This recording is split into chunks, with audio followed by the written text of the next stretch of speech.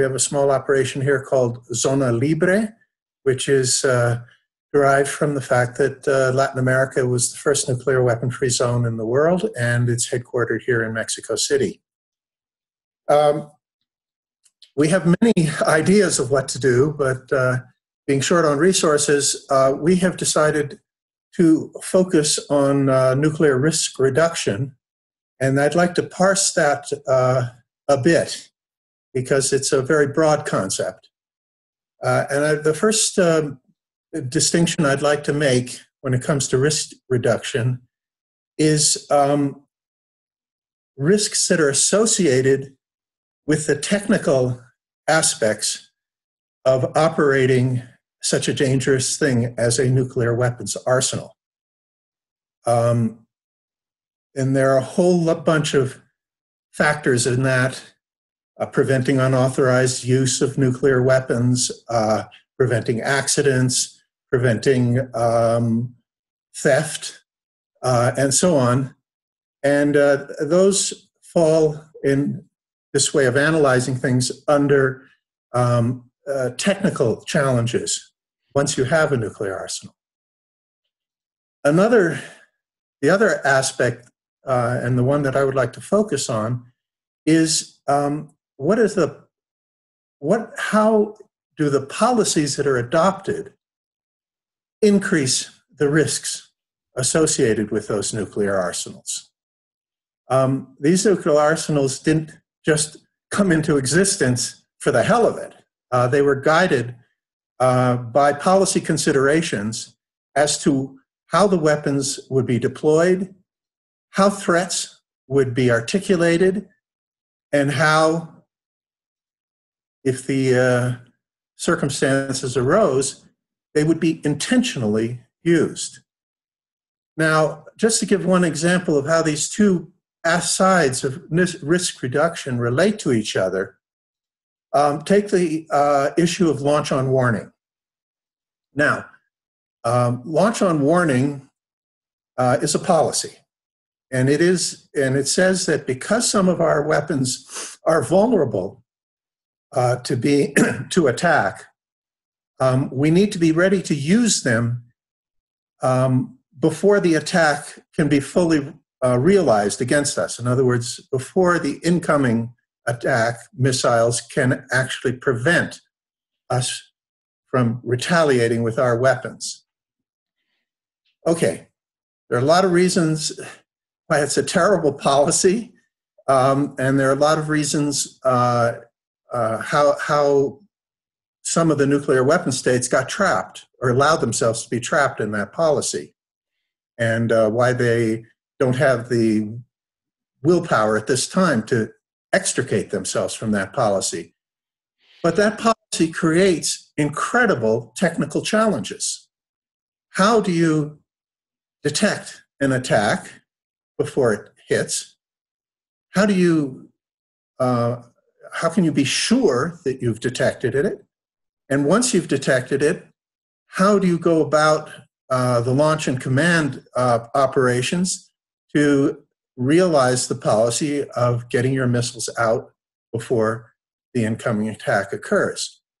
Those are all huge technical questions. All of them create immense risks.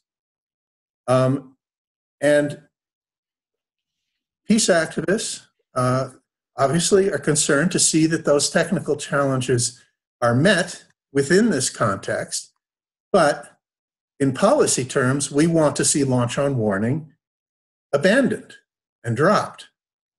And we would also very much like to see that weapons that are vulnerable to preemption are in fact eliminated, so that the temptation of striking early is that much more reduced. So that's a connection between the technical aspects and the policy aspects.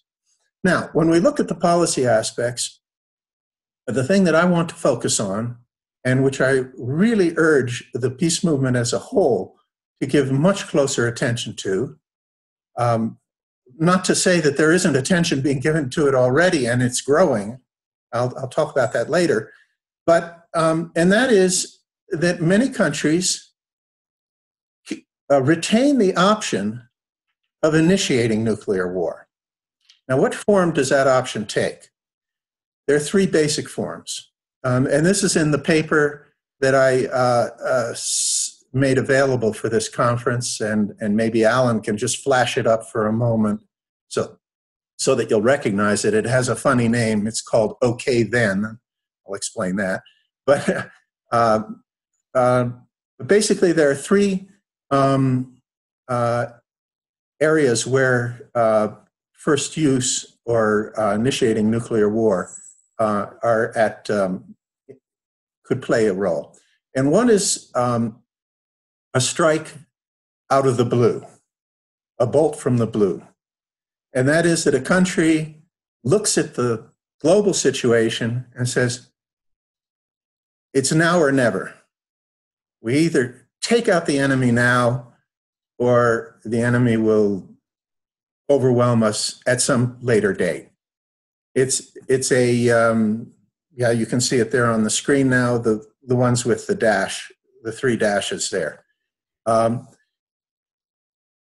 This, of course, is a disgusting, I mean, one would be at a loss of words to describe how criminal and obscene such an attack would be. And yet, there is constant speculation as to whether this or that country may or may not be achieving a capacity, if not the intent, the capacity to make such an attack. Okay, the second one is that in the course of a serious crisis, one or the other of the adversaries begins to have questions as to whether their opponent might not be aiming for first strike. This is, in Hollywood terms, this is the showdown at the OK Corral, where two guys are standing opposite each other with their hands quivering over their guns, wondering whether they should shoot first or try to see if they could survive shooting second. It's a situation which could very easily flip over into a nuclear exchange. The third situation is where there's a conventional conflict going on, and in general, it would be the country that is starting to lose or is in, seeing the tide turning against them in the conflict, might be tempted to escalate to nuclear warfare in the hope that the adversary will back off. So these are the three situations where starting a nuclear war could come up. And the options of doing this have not been renounced by most of the nuclear weapon states. We have the honorable exceptions of India and China. Ever since they acquired nuclear weapons potential, they have made it a clear policy that they would never be the ones to initiate nuclear war. They would never use nuclear weapons first. Now, let me just do a quick digression here. Most people are very familiar with the phrase no first use. Most people are not familiar with the concept of never starting nuclear war. In one sense, they're equivalent. But I would like to encourage people to resist the ease of saying no first use and try to discipline yourselves to talk about never starting nuclear war. Now, why is this? Well, first of all, when you get into first use and second use, you're entirely within the paradigm of nuclear deterrence. And our movement and the world as a whole has varied opinions about nuclear deterrence, and for good reasons. And so if you talk only about no first use, you're pretty much, right from the get-go, excluding people who have a proper moral abhorrence of nuclear weapons, and the thought of them ever being used, first, second, third, fourth, fifth, is completely unacceptable to them. On the other hand, we have people who have become, unfortunately, very accustomed to seeing and relying on deterrence as a way of preventing nuclear war and conventional war, which I will talk a little bit more about very soon.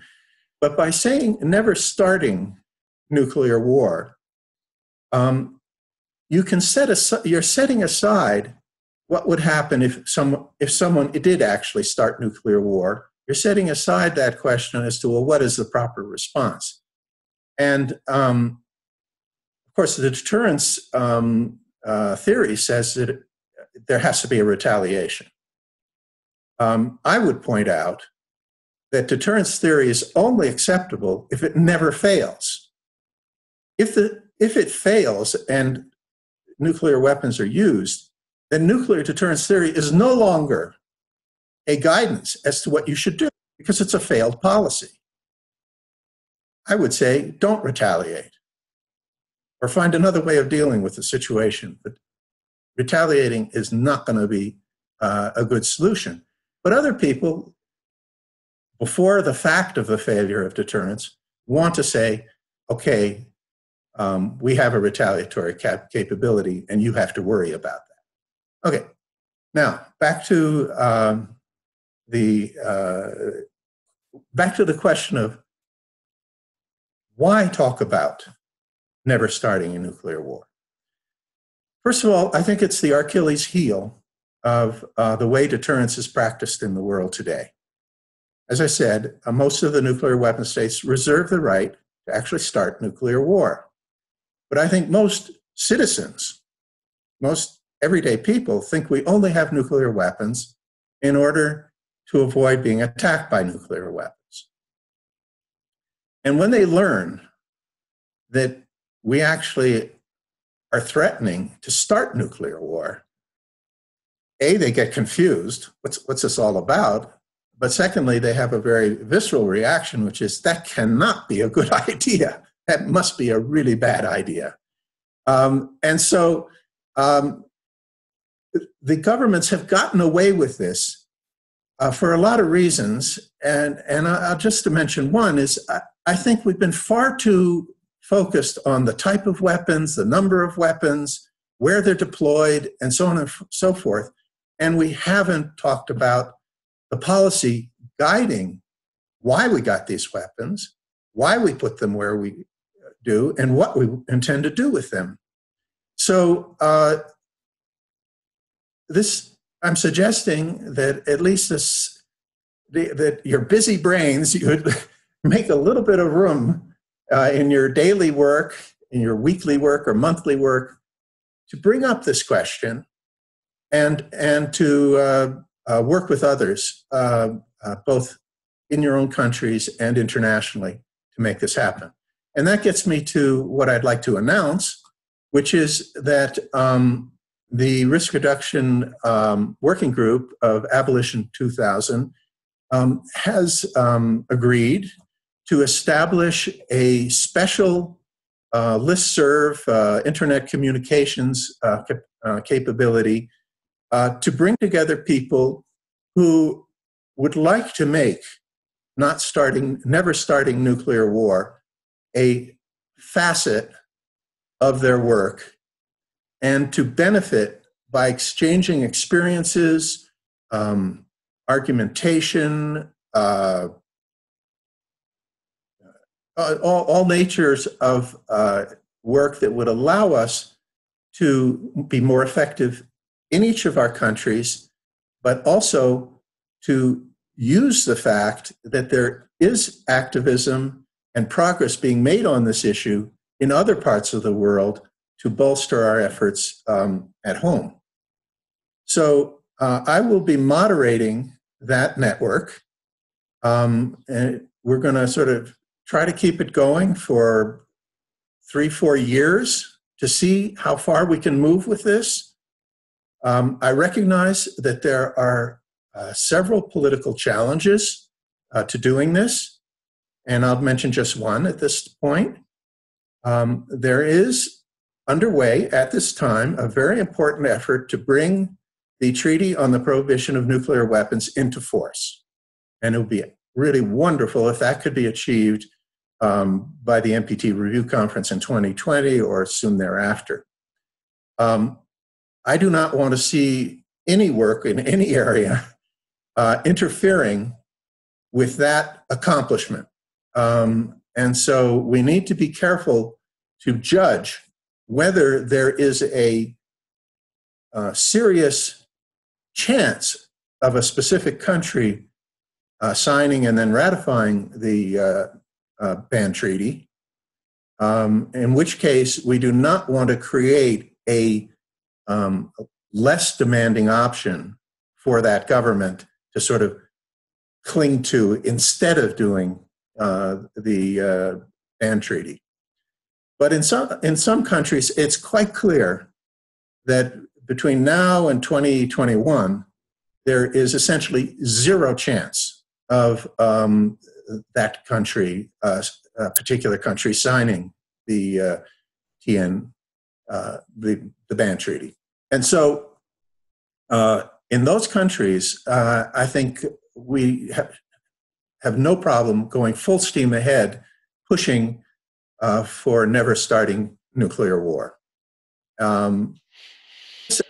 Enough at this point. I'm sure this raises questions, perhaps even disagreements, and I hope that we can have a little time to go into that a bit before this session ends.